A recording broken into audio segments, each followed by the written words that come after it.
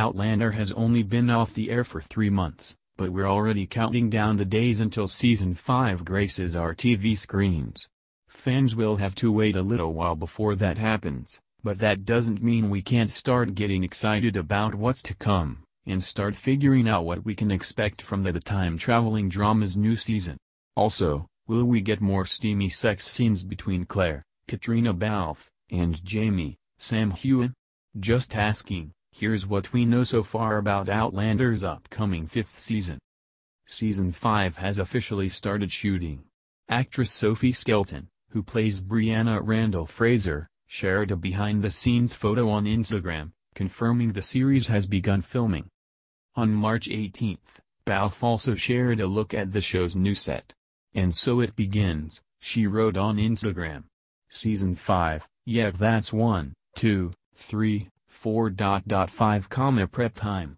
Excuse the shrill shouting, but I was very excited to catch at John Gristeel on the incredible new set he and his team of genius artisans have built.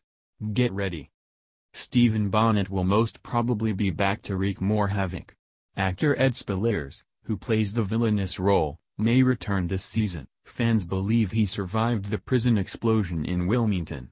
Plus, according to the book, the Frasers will be spending a lot of time trying to find and kill him, again. Fans will get to see Roger Wakefield evolve as a character. Actor Richard Rankin recently told Fox that his character will evolve as a new husband and father this season. The best news of all, it won't end with Season 5. Outlander has already been picked up for a 6th season. Now former Starz CEO Chris Albrecht confirmed that Outlander had been renewed for a 6th back in May 2018.